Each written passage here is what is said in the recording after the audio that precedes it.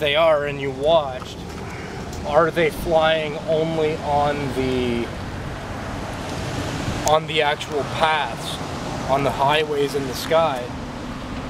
Yeah, and then they can just turn off the trail. So maybe. So here, there's the other side of it is this: are they? Those planes would be coming from Toronto. Is this way? evergreen air. So if they're coming from Toronto, are they lifting off of Toronto and powering up and stopping the fuel, and now they're coasting into Detroit? That's what Aziz said. I'm not saying it's what's happening. Yeah, and you know, Aziz said that, and then we drove beside the airport and watched these planes take off, and they weren't coming from Toronto Airport. They were looking like they were coming from Toronto, but they were kilometers and kilometers away. But the other side of that is Montreal. Yeah. Right? Sure.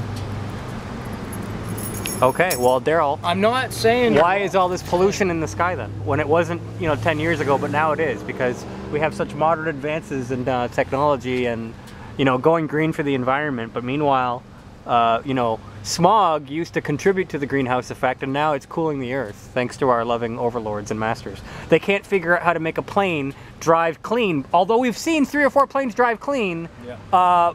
But you're going to defend this until your dying day because you love the government. I showed you chemtrails in 2007. Yeah. I'm just saying, I'm questioning is there other logical sides to why they start up and why they stop, right? Because they're turning a sprayer on and then turning it off, period, the end.